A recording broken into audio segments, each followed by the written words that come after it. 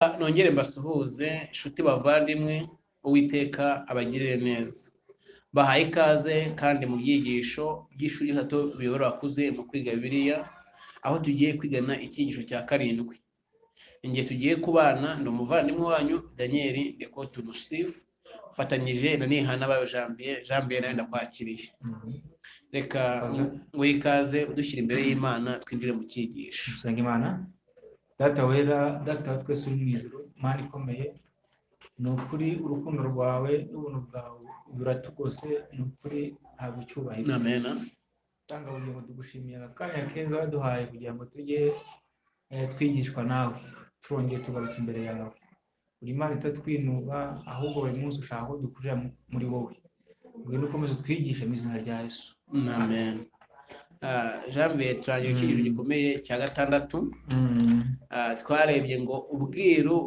bwihishe mu butumwa bwiza kino cyigisho cyarantunguye cyane ibyinshi byari birimo byari ibintu dusanzwe tuzi ariko noneho hari ikintu bavuze mushaka kugira ngo nibutse abantu cy'ingenzi ubwiru bwihishe mu butumwa bwiza ku ngingo yo kuwa mbere kino cyigisho turangije yavugaga Pawulo imbohe ya KRISTO basobanuye amagambo nayo nyabonamo ubundi bwiru kuba imbohe kwa Pawulo atibye atishe atatukanye aziritswe aboshywe n'abayude bamubohesheje abagakwiye kuba barabwiza ubutumwa bwiza ubwabyo harimo ubwiru bukomeye cyane noneho ikindi kintu nabonye cyo kwitaho cyane ni uburyo kibijya biba ngombwa ko abana b'Imana bagira mu bibazo bakibwa bakicwa bagafungwa bakarwara bikabageraho nasanze yuko ibintu byose abana b'Imana bagomba gukoresha yo kubibyaza umusaruro wivuga butumwa uko Pawulo yanyabwa n'amagambo ngo namwe niba muriho kubw'Imana impamvu muriho ni Imana ibyemeye ngo mube muriho mu gihe ikintu bikora mu gihe nk'iki ngiki niba mupfuye nabwo kandi ari amagambo none nawe cyanditse avuga ngo ntabwo Imana izemera ko umwana w'Imana apfa urupfu rutagisobanura ngo bamwice ntacyo yamarira abantu bamwibe ntacyo yamarira abantu ngo arwaye ngo buri kimwe cyose Imana yemera ko umwana w'Imana anyuramo ngo Uwiteka abayiteguye kubyaza umusaruro wivuga butumwa so ubu bwiru rero dukwiye kuba agaciro igihe kiza mu bintu bidutunguye tukabaza Imana ngo bigenze gute hano ushaka ko bigenda gute uzabibona abandi bakora ibintu bacuruze bahire mu gihe gitoya cyane wowe ukora imyaka irenga 10 ibintu byaranze ese senga gute ngewe Imana imora iki hari iki Imana ibishakaho byose ni Imana muri make mu bino byiza tuhe dushima kuko Pawulo ntabwo yarishimye yego babonye ko mu gereza ntabwo zari nziza yarababaye ariko ntiyashatse kugaragaza umubabaro awereka abantu yavanye ahantu kure kubw'ubutumwa bwiza ahubwo yaberetse umunezero wo gushima kandi umumaro bibafitiye nabo ngabo semu no ku butumwa bwiza twabonye bw'itorero rifite bavuze ngo ubwiru itorero ryahawe itorero mu itorero niyo tugiye no kwinjiramo harimo uko umuntu mwari natageraho ari umuntu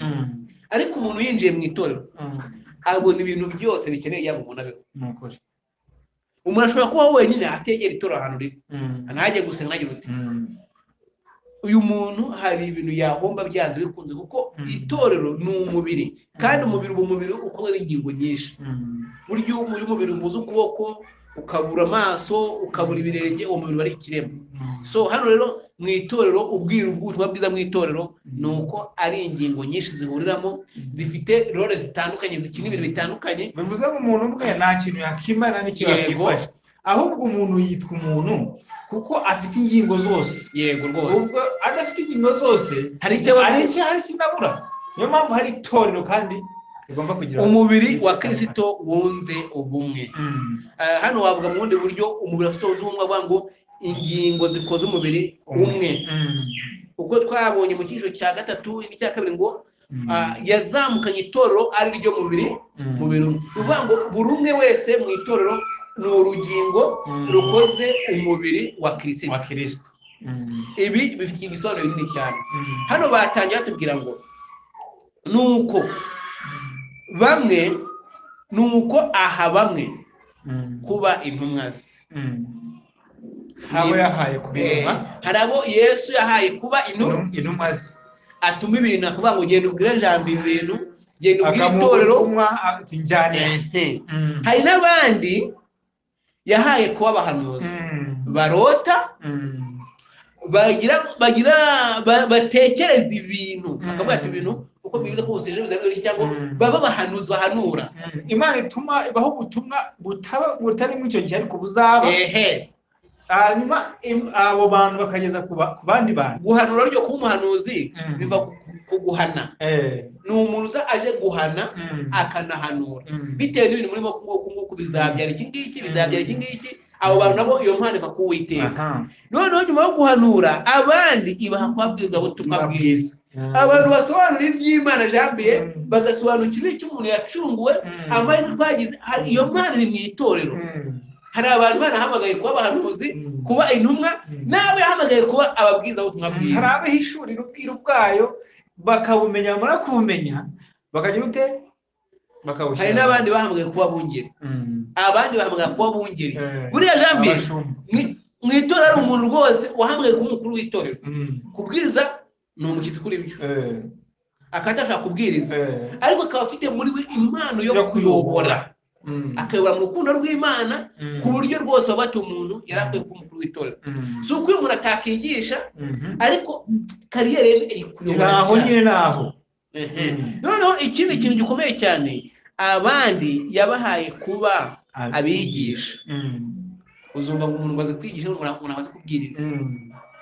Abandi ibaha kugira ngo abere kugira ngo ibi bintu byose Imana yatanze no kugira ngo abera batunganizwe rwose gukora umurimo wo kugabura iby'Imana no gukomeza umurimo wa KRISTO.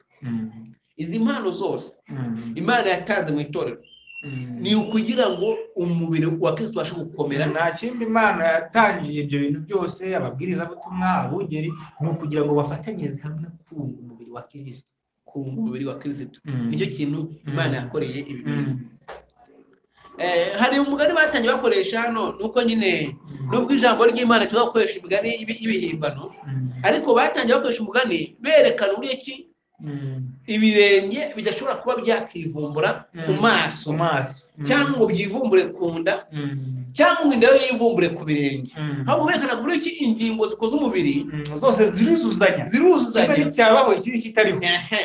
Amaso ariho umunwa utariho amaso yagira agahenengera kuko atarya ubutarya binanura. None amaboko atariho umunwa uriho umunwa nta kintu cyazawinjiramo. Ibirenge urugingo rwose rubereyeho kugenda rwuzuzanya. Baravuze ngo nubwo bimeze bityo Pawulo yakoresheje umubiri kugira ngo yigishe ingingo yerekeye ibyamwuka yifashishije na Yesu yabikoresheje ukuntu turi ingingo zuzuzanya. Pawulo yakoresha ngo yerekane uko ingingo zifashanya niko n'abizera mu itorero bakwiye kuba bunganirana agomba gufashanya. Ishusho ya Pawulo y'umubiri wunze ubumwe ufite amagara mazima idufasha gusobanukirwa intego Imana idufitiye ariyo yo kuba ibice by'itorero ryera imbuto ryunze ubumwe muri KRISTO. Itorero ryera imbuto ni ryunze ubumwe muri KRISTO kandi.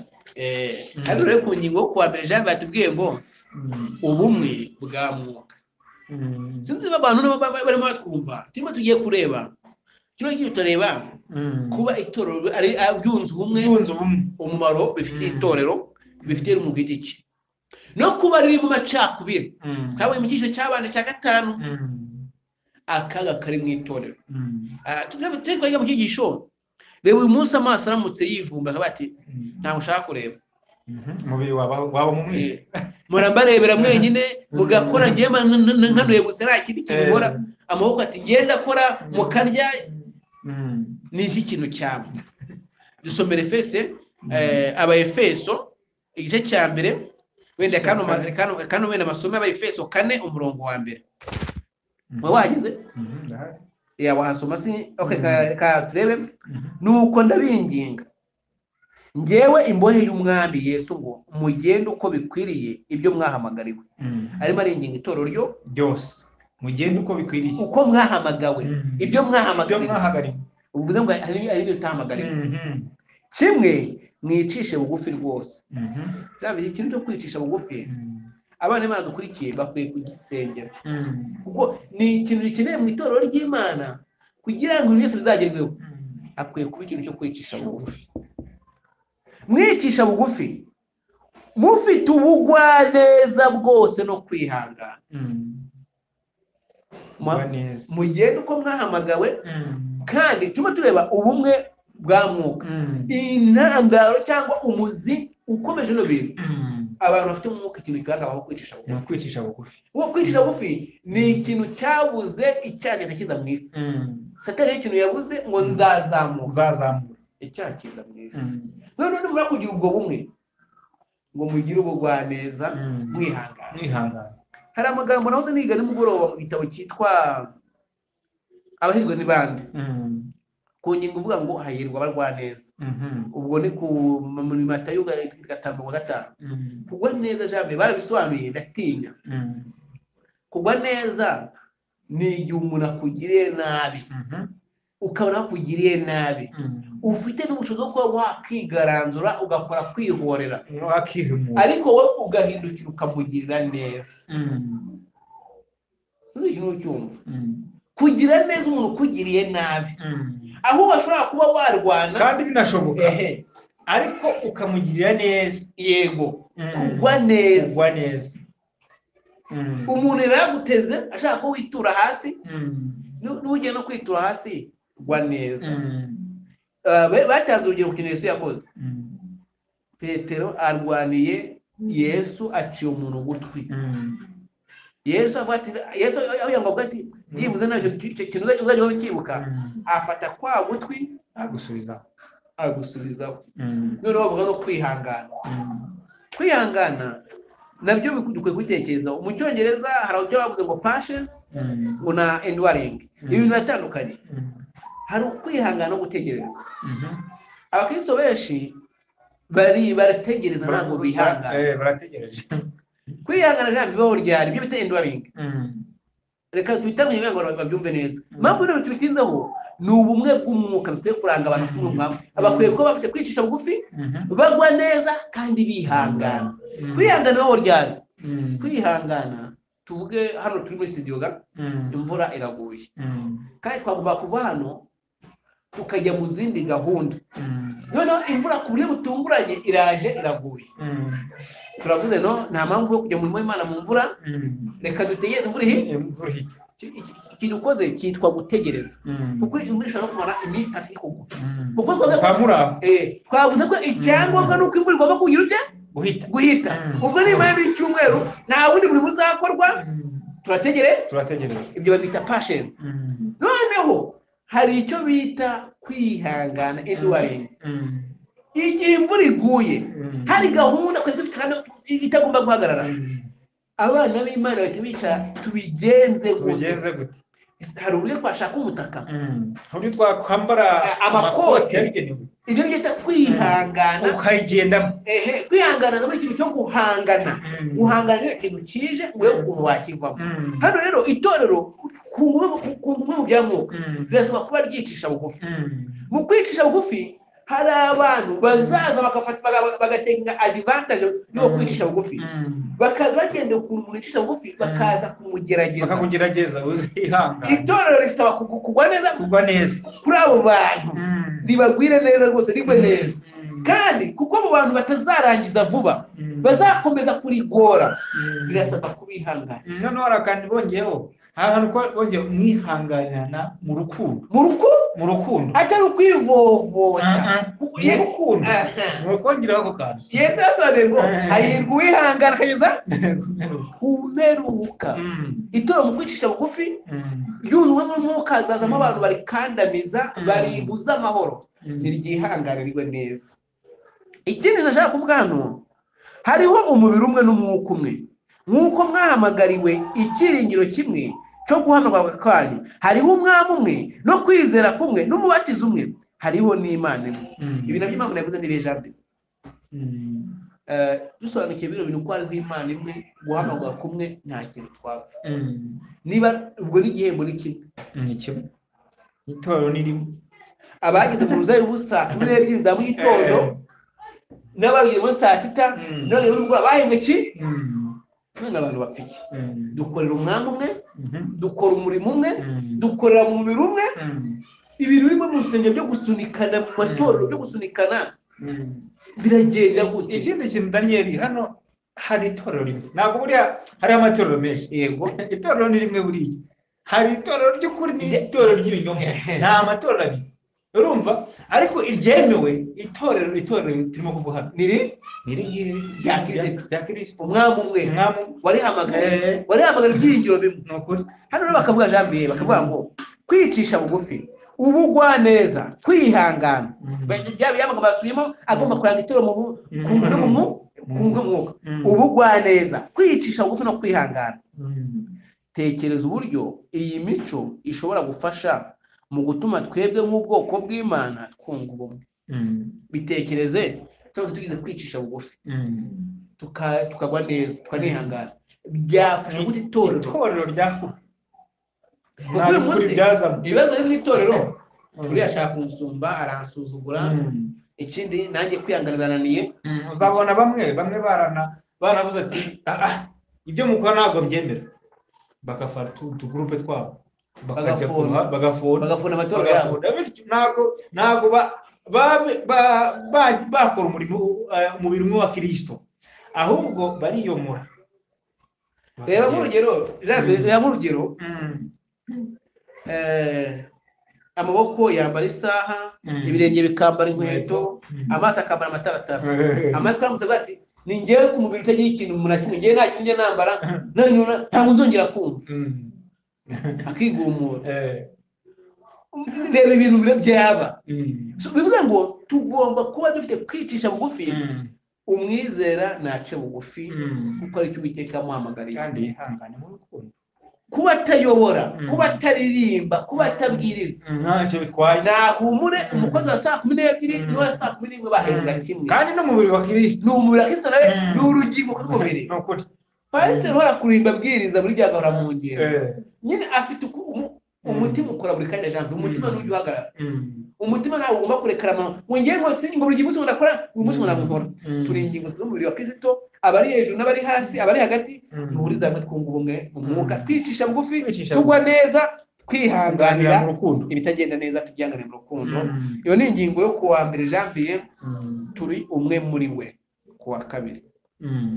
Turi umwe muri we kuwa kabiri. Soma 4 ku murongo wa 4, 4 iyo gatandatu. Hano baratubwira ngo yego, ngo hariho umubiri umwe, yego, n'umwuka umwe, yego, nuko mwahamagariwe ikiringiro kimwe cyo guhamagarwa kwanyu. Hariho umwami umwe, yego, no kwizera kumwe, n'umubatizo umwe. Gatandatu, hariho Imana imwe, ariyo Data wa twese, idusumba twese, uri hagati yacu twese kandi uturimo twese. Rwose hariho umwami umwe, ibyiringiro bimwe, guhamagarwa kumwe.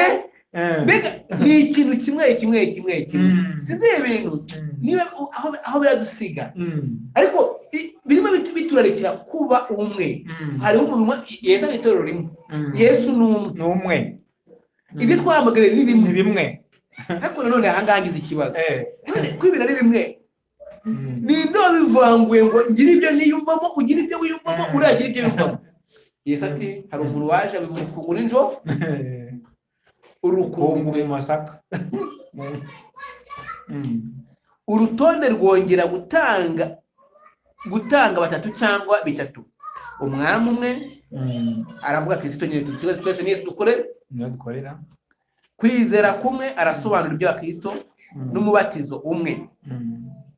Mbere yo gusoza asobanura cyane Imana, avuga ko hariho n'Imana imwe, yo Data wa twese. Amen. Nta mubyeyi n'umwe ushobora kubona abana baryana. Reka hari umuntu w'inshuti yanjye yarimo anganiriza, ari abana, we yari afite impano yo gutuza. Noneho undi mwana w'umuvandimwe we akagira impano yo kuvuga cyane. Yarimo anganiriza story ye y'ukuri yabaye. Noneho niyo uwo nguwo utuza agakoze ikosa, agakora wa wundi ukunda kuvuga, wowe udakunda kuvuga yahitaga avugira hejuru cyane none ababyeyi baza ikosa akaba arishyira kuri wandi kuvuga cyane ibi ari ikintu navanye mu jambo nta mubyeyi wishimira kubona umwana arimo avuga cyane agaragaza amahane mu maso yes uwo nguwo yakoze amakosa ariko kubera ko afite impano muri we yo gutuza ntabwo ababyeyi bavuga ngo wamucye uriya ahubwo bahita bagendaga ngo amaso wabo urimo avuga azamurwa icya uzarebe niyo umubyeyi afite abana babiri umwe muzi ko ari umunyamahanga witonda niyo wa wundi witonda yarwana bakaza kurega bavuga ko wimberejeje umwana iyo uza kuvuga kanaka nari kubyemera nuko bakoreshaga nuko ngo dufite imana imwe akora umubyeyi wacu tugabanya amahane ni ukuri tugabanya amahane uyu mubyeyi ureba buri wese atumva Daniel ari uzamura urusaku yes Daniel ashobora guhemukirwa ashobora kugirirwa nabi jambo ashaka gukora ibintu bibi ariko twahawe isomo ribanda ngo kugwa neza kwicisha bugufi ariko Daniel yego iki kintu twaje tuvuga kimwe iyo hano hajemo kimwe kumva ubumwe ikintu cyitwa ubumwe rero Satani anakizi neza cyane ko gifite akamaro rwose niyo mpamvu ashaka gusenya ubumwe bw'abantu n'itorero na Kristo iyo kintu rero Satani niba abona ariho ruzinginga niho ashyiriye ingabo nyinshi niyo mpamvu uzasanga mu itorero harimo iki amacakubiri ngo twabonye ikintu cyatambutse niba umwe babumwe nk'uko turumwe itorero ribaye umwe itorero kabumwe byaba ryerekanye ku ijuru ukora ibyo Satani rero arabiza aho hantu ko hari akantu byanze bikunze harimo message azi neza imbaraga ziva mu bumwe ariko kandi n'ubundi dufite Yesu wanesheje tubasha kwiringira tukaguma muri we birakwiye cyane iki cyo kuba umwe bana b'Imana turi umwe muri we ni data wa twese twirinde hano bavuze ikindi kintu gikomeye jambiye bisobanuye ko ari se wa bose umugabane usigaye w'interuro usobanura uburyo isi ikimara kuremwa Imana yisanishije n'ibintu byose ibyo yaremye byose Pawulo ntabwo yizera iby'ubuyobe buvuga ko ibyaremwe bihwanye n'Imana ibyo bita pateism cyangwa ngo abe avuga ko ibyaremwe ari umugabane ugize Imana nubwo Imana ibiruta ahubwo ari kugaragaza ko Imana isumba byose iri hejuru ya byose ihora iteka ryose ihoraho ukorera muri byose kandi ikaba iboneka muri byose Pawulo yerekana uburyo Imana iri niyo mugenga wa byose ugaragara muri byose nta hantu twayoboye mu ijisho ryayo ongera usome Abaefeso mwasome mbese hagutera kumva umerewe ute mbese hakwiye gutera kwiyumva ute igihe umaze kumenya icyo havuga ku bumwe bwacu dufite mu Mana ndetse tukabugirana binyuze mu Kristo nawe turi guturo bwere bushize nawe se kubwira abantu nta gikorwa gishobora gukorerwa hirya ya Yesu mu kibi cy'Imana uko wagikora cyose baravuze ngo niwe twatanga imibiri yacu yatwikwa nta rukundo nta kamaro Imana n'urukundo uvuga ngo tugomba gukora ibintu byose mu nzira Uwiteka yatanze ko binyurirwamo yaravuze ngo ni inzira niba ari we nzira rero nta bintu bigomba gukorwa Yesu atari we fatizo ryabyo yaba imyidagaduro mu rusengero ibibwiriza gahunda zishingiye ku isabato umubatizo icyacumi ifunguro ibintu byose Yesu akwiye kuba abaye fondasiyo yabyo kandi igihe tugiye kubikora dukwiye kubisesengura tukareba aho Yesu aboneka twasanga ari naho byabyiza tubyihoreye kubera ko ibyo kuvuga ngo ni ibyiringiro bimwe umwami umwe ngo niwe dukorera twese ari ikintu buriya abayuda bakoze gikomeye cyane ibintu byose bakoraga bigizaga Yesu amategeko nuko bakarwara nawe kubigiza Yesu ariko bakiza Yesu hano rero ntabwo turimo gushaka kugenda nkabo ahubwo hari Yesu Kristo ugomba kuba mu bintu byose kandi usumba byose noneho jambo tukiri kugira Yesu nyambere umwami we dufite ntabwo bikwiye kuba mu magambo ahubwo bikwiye kuba mu bikorwa mu magambo tuvuga n'urugero dushobora kuorganiza itorero tukaryorganiza itorero tukashyiramo n'ubumwe tukabwira ati mu itorero tugomba kugira ubumwe, nta bintu by'amacakubiri dushaka mu itorero na gatoya, ibintu tukabyanzura. Ntidushaka ibintu by'amoko hano, ntidushaka ibintu by'irondaruhu ngo abazungu abanyafurika, dukorere hamwe ibintu by'amakaritsiye n'amateritori ngo baturuka ngo abangaho n'abanyiginyanga n'abasinga, ariko Yesu akaba yegeyeyo. Ibi bintu bikaguma mu mitima yacu. Nkicana Janvier mu rusengero no batubwiye ko tubumwe, tukakwitiye twicaye twe turumwe, sinakuvuga nabi batwe ko tugomba kubumwe, ni ibintu by'amaforomire nawe ntiwamvuga mbega ikaba foromire kwa ariko iyo Yesu abirimo n'ukuri dushobora no gushwana twatongana nyamara turumwe, kuko ibi bintu byo ntabwo ari ibintu birimo duhatira, biri imbere biturimo na Yesu ari muri twe. Ushobora kukwitwaraho nabi, imyitwarire ikaba idahwitse, turumwe turi gusenya mu itorero rimwe, nta kwiba, nta gutuka, nta kuzimurira, nta kuvuga, nta kwambura wangurisha amafaranga. Iyo Yesu ari ibanze y'ubumwe bwacu, ntabwo Jambo yamunga ngo Daniel nawe abutaye tuzongera kuvugana. Uhita wibuka yuko n'urugingo rwawe rw'umubiri rwagize ikibazo, nubwo bimeze gutya ariko n'umuntu ameze ugomba kubana kandi tubabarirana mu rukundo. N'urugingo kuko Daniel ruri kumurabiriya n'urugingo rw'umubiri wa Kristo. None ko ari urugingo rwanjye ndawitaho gute? Ntabwo twashwana. Ibi bitahuye nuko twabana nta uvugisha undi, tugomba tubumwe. Jambo yagize ubukwe, reka mbugiye munase ko mu itorero ryacu ubumwe. Ubumwe bugomba kuba bushingiye kuri Yesu, ko niwe mwami dukora twe kwese. Reka tume tureba ngingo kwa gatatu kwa kabiri tubwira ngo turi umwe muri we. Ubumwe bugomba kuba bushingiye ko abantu bahuye na Kristo. Kristo washyizwe hejuru agatanga impano. Hano ndimo ngitegura Kristo washyizwe hejuru agatanga impano, hari ibintu nibutse ngo bari mu cyumba cyo hejuru bahuje inama, abona abigishwa bari mu mwanya umwe basukirwa mwuka wera. Nahise bitekereza hari ukuntu abantu bajya gusaba serivisi kuri leta cyangwa abantu bagiye kuvoma aya mazi yabuze, ugasanga mu Rwanda bitega ngo gukombata, ugasanga bahirikana none isaha ikarangira nta muntu umuvomye amazi, kugeza igihe bo ubwabo bavuze ngo tujye ku murongo, uwa mbere abanza akurikiyeho wa kabiri. Abigishwa bamaze igihe kinini cyane muri bari n'ikibazo ngo bashwana ninde uzaba umukuru, ninde uzungiriza Yesu. Yuda we ibyo birangije yamaze kuba minisitiri w'ubukungu, noneho abandi ninde Yesu icyo gihe ntacyo nigeze abamarira, yarabigishaga bisanzwe. Ariko abasize bamaze kumva ikinabwiye isengesho yasengeye muri Yohana 17 ngo babumwe nk'uko natwe turi umwe, ngo bajya mu cyumba cyo hejuru babumwe, bicara hamwe, baraturana ibyaha bapfaga byose barabijugunya, babagarira isano y'icyo bapfanaga. Impano y'umwuka iramanuka bajya kwigisha. Hano bavuze ngo nidukurikiza uko ibintu bikurikirana muri Zaburi ya 68 barimo bavuga nyine yo kuzamuka kwa Yesu, Yesu yazamutse yambara mbere yo kuzamuka ze ngo yarigeze yaramanutse araza aca bugufi arapfa mu Bayibuli ndetse ngo apfurupfu ko kumusaraba rukorera isoni. Noneho nyuma azazamuka. Hano hari ikintu nabonye Janvier mu guca bugufi. Iyo umuntu aciye bugufi, ijambo rivuga ngo abicisha bugufi bazashyirwa hejuru.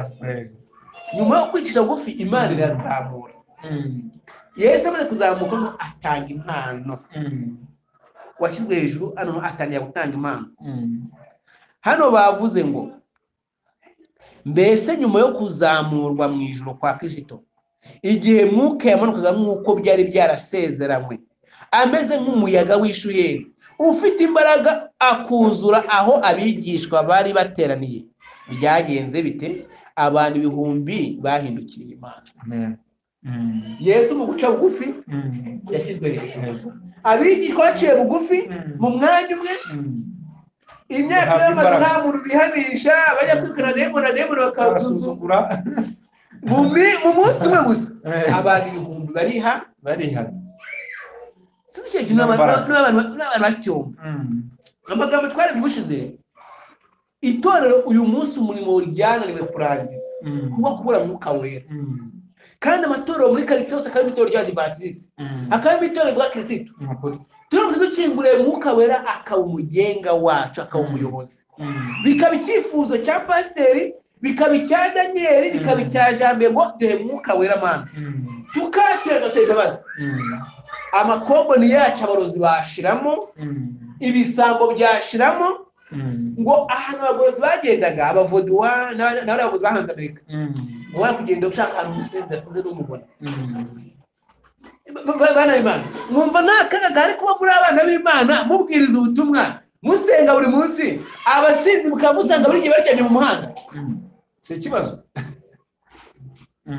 nuko ntabwo turi serious ntabwo umwuga turawakira haragiye kubura hari intambwe tugomba gutera kugira ngo twihamishe abantu hari abo tugomba kuba turi mu nibareba ingeso zanyu nziza bahere ko bahimbaza so mu ijuru none ko ntabwo sisa mu bugende mubwirize nibareba ingeso zanyu nziza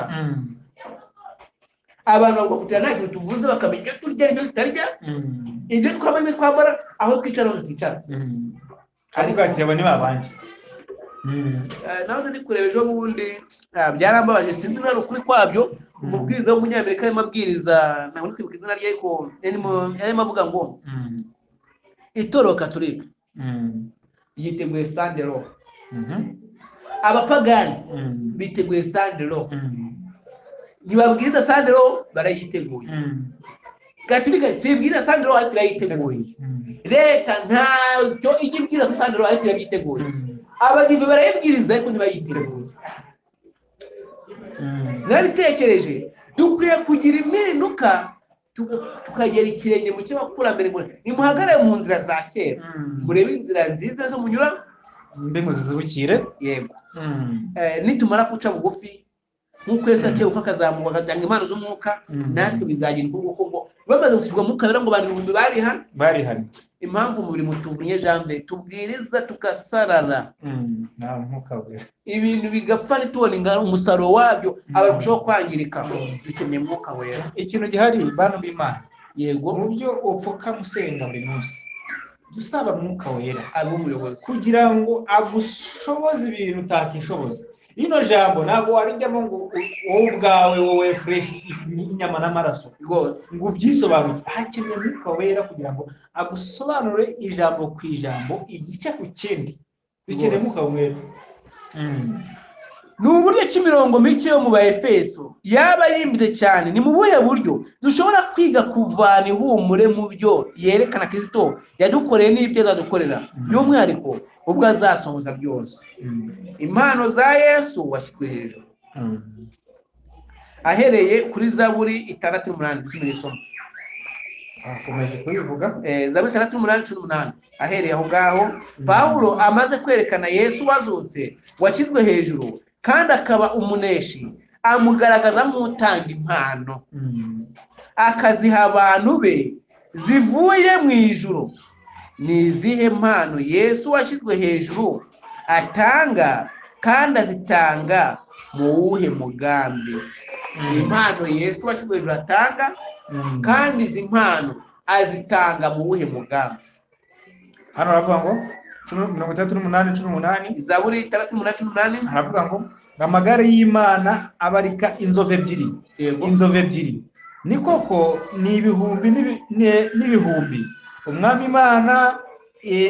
Imana iri hagati yayo yego Sinayi irahera ho mu rusengero yego 17 gusoma 17 bavuga ngo mwa misozi y'impinga nyinshi mwe ni iki gituma murebana ishyari umusozi Imana yahatse kubaho niko kuwiteka azabaho iteka ryose amen subara 19 Jambe sinza amagambo nari kumva shaka kumva 19 ndavuga ngo yego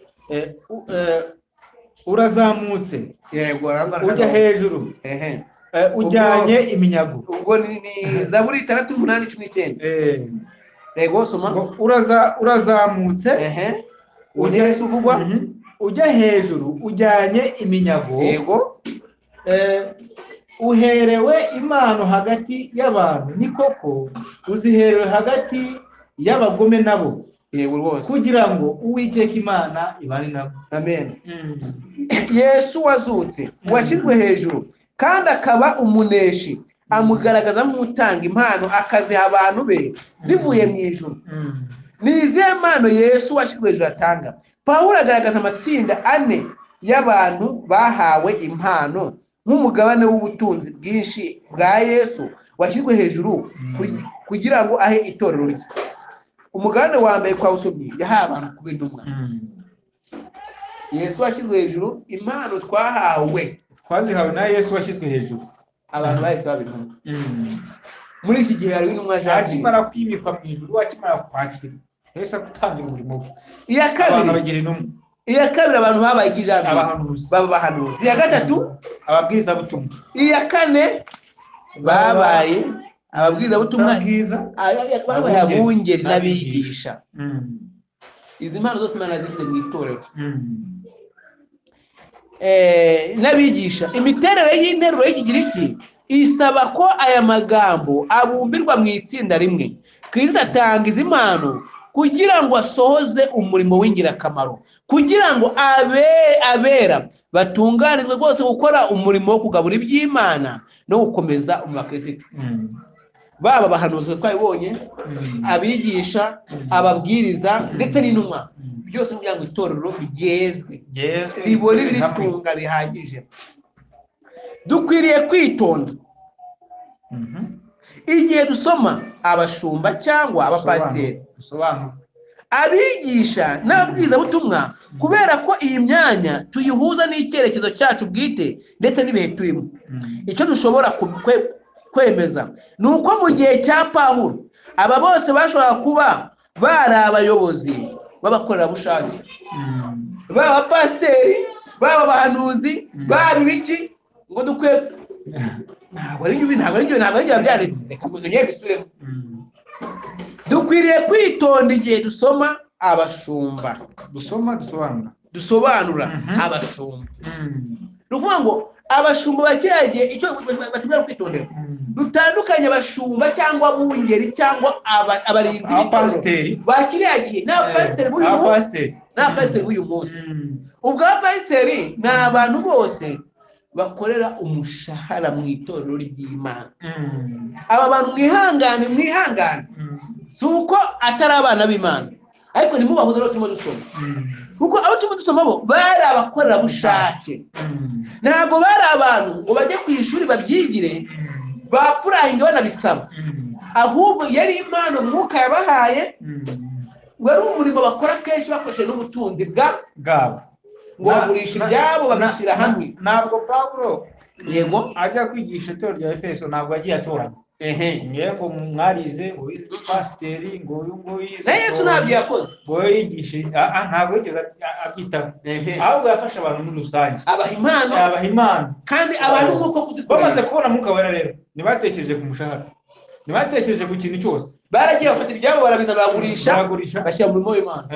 Bitandukanye n'iby'uyu munsi rero bavuga ngo twitonde, ni uko iby'uyu munsi ho hariya ngo abantu bazana ibintu byabo bashyire mu nzu y'Imana, ahubwo baza mu nzu y'Imana bashakamo ibintu. Uzayibona, ntabwo mbizi, nyine twabibonye, ariko ukaba uje mu itorero Janvier nta gare ugira, mu gitondo batanga ubuhamya ngo Imana ngo yangiriye neza, nta nzu nagiraga, nta modoka, ariko uyu munsi ngiye n'umudamu ugenda twicaye, ati mada haguruka mu itorero usuhuza abakristo, Imana icyubahiro, ati ndi kumwe n'abadamu wanjye. So ibi bintu niyo mpamvu tuvuga ngo tubyitondere, ntabwo byahoze mu nzu y'Imana. Mu nzu y'Imana hafite abakorerabushake bakoresha no ku mitungo yabo, yaba Zekariya, Nikodemu, abagorozi, bose ubutunzi bwabo bwagiye bugabanuka kubw'umuhamagaro Imana yari yagiye ibaha. Niyo mpamvu ngo mwitondere. Ariko se kwitondera bivuze iki? Bivuze iki rero? Ntabwo mvuze ngo mucire abapasiteri biteka, oya, kuko nanone umuntu akwiye gutungwa n'imirimo akora, ariko nanone tubuzwa n'ibyanzwe kuba twawegura ubuzima bwacu ngo Imana yabahaye impano. Nimusanga amategeko y'Imana ibiyahamya.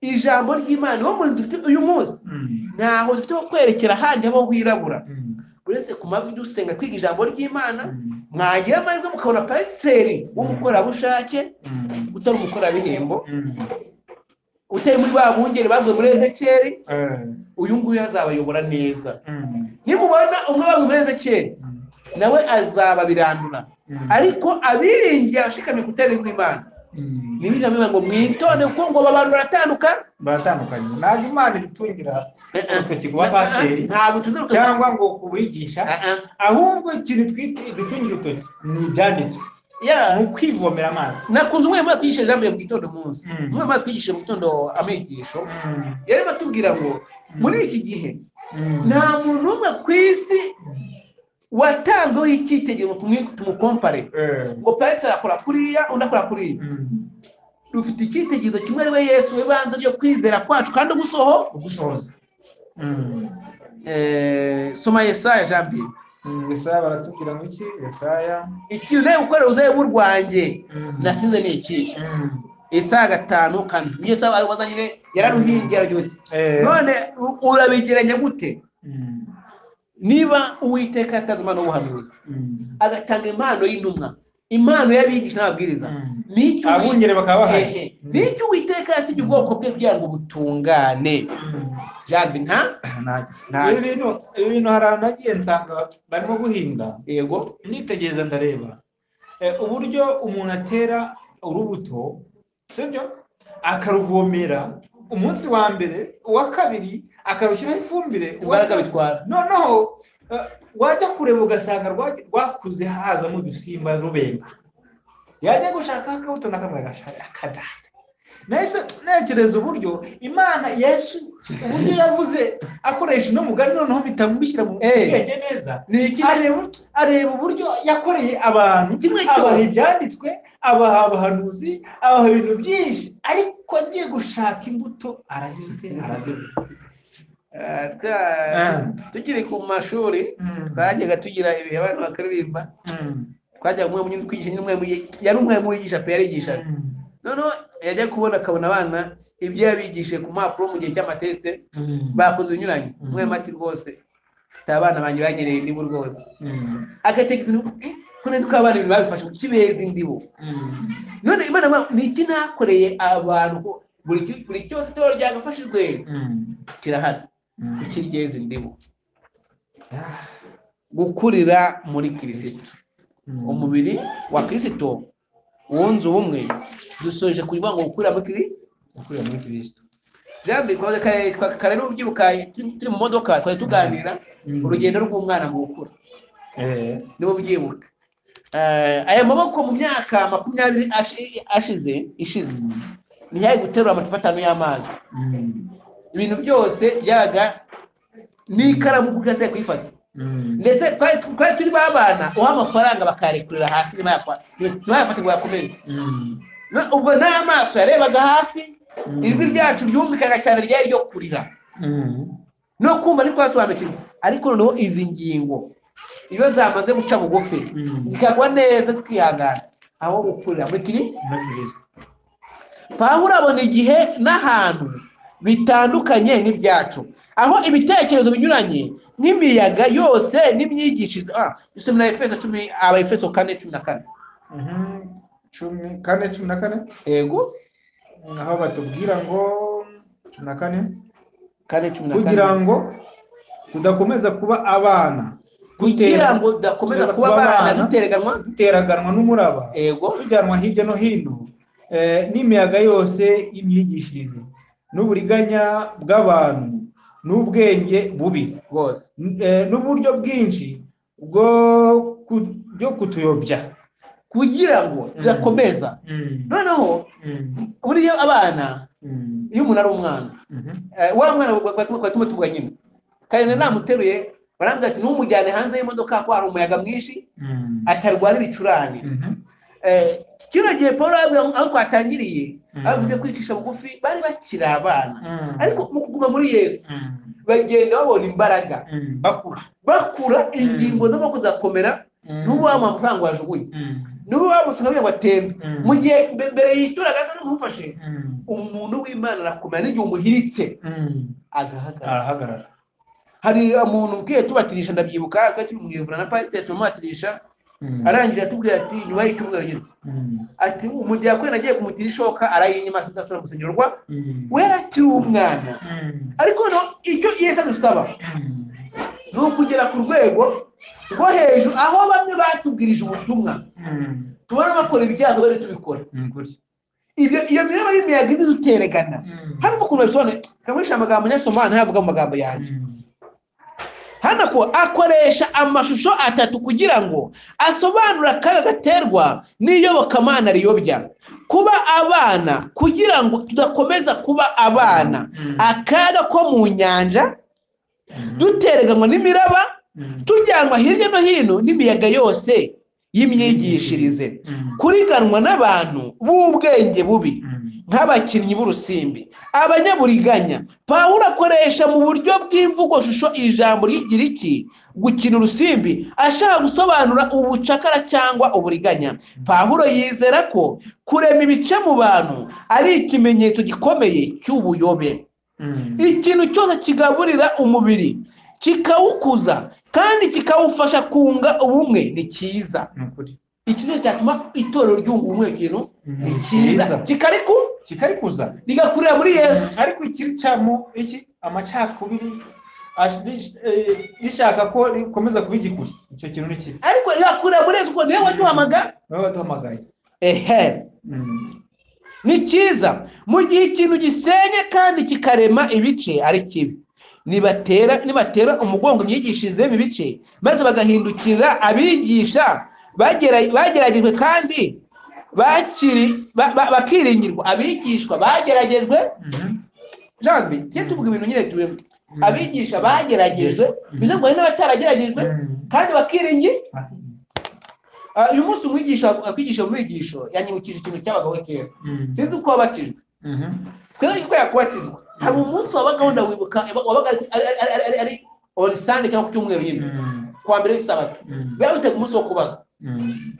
Twajya kwa pasiteri w'intara ndabyibuka tukabazwa batubaza kujyanye n'icya 10 ibijyanye n'Isabato ibijyanye n'amategeko n'ibindi bintu bitandukanye. Noneho iyo watsindwaga ntabwo watsindwaga warongera ukiga undi mwaka ugategeza umwaka uzaba undi mwaka. Hari abantu bakoraga inshuro zirenze 3 kugira ngo batizwe. Ibi byitwa kugerageza kandi ibintu ijambo ry'Imana bishyikira n'ababwiye ngo no mu itorero ry'intumwa kugira ngo winjire akora interview n'ukuri kandi interview ikabona mwuka wera nta bintu byo kugenda ngo ngwino abemeye nibaza ni arabigisha ijuru ryagerageje rikoresheje abantu bayo kandi bagirwa icyizere bazatera intambwe bagana ku kuba abakristo nyakuri bagera ku gihagararo gikwiriye. Nitwambwe kumfisha no bantu b'Imana bahamagaye n'Imana bagerwa nayo. Mu Efeso Pawulo ashyigikira ko mu itorero haba ubumwe kandi agasaba abamwumva kuba basigasira bivuye inyuma ubwo bumwe. Nubwo ubumwe ari impano mu iyobokamana busaba ko hakorwa umurimo ukomeye wo ku ruhande rwacu. Uburyo bumwe dusigasiramo ubumwe nuko tuba ingingo z'umubiri wa KRISTO.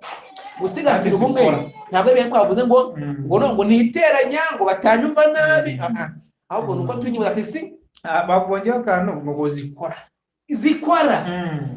muri zitari ibintu biraho buryo ngo ndi mu mubiri ingingo zose zirakora ngo ndi ku mubiri zigomba kuba zikora muri KRISTO kandi muri KRISTO. Ikibazo cy'abayuda gikwiye gutirwaho none gukora nyuma ya Yesu dukora byose guhesha izina ry'Imana icyubahiro.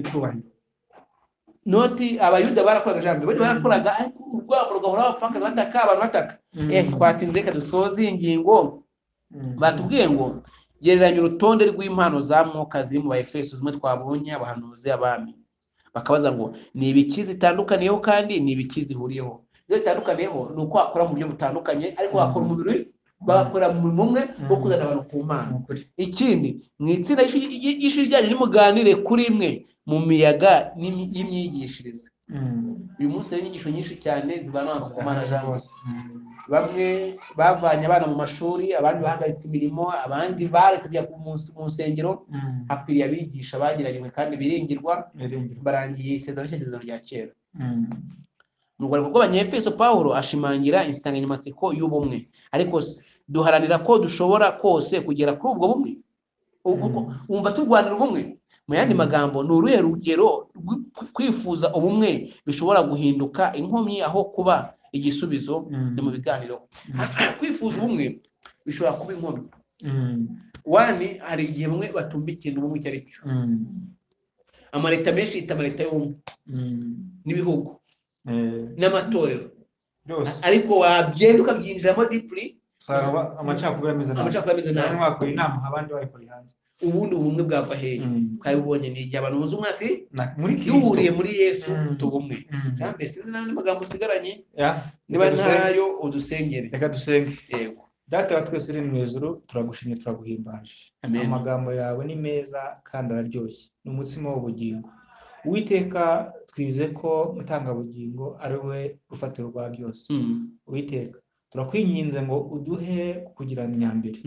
Uwiteka, reka ibyo dukora byose, ibyo twiga byose, Mwuka Muziranenge aba ibanze bya byose.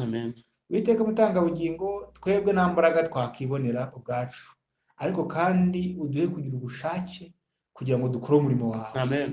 Uwiteka, nta kintu utadukoreye. Waduhaye bibiriya, uduha umwuka w'ubuhanuzi. Ibyo byose turabizi kandi turabifite. Uwiteka, tuyoboze inkoni yawe kugira ngo mutangabugingo twige kandi tumenye tugusobanukirwe. Ntabwo dushaka kuzasiga hano ku isi. Ano magambo yose uyazana kugira ngo uzahure umunyabyaha, umuvane kure, umuzane muri Kristo. Uwiteka, turasenze kugira ngo n'abadukurikiye mutangabugingo tube umwe muri Kristo. Mu izina rya Yesu, amen.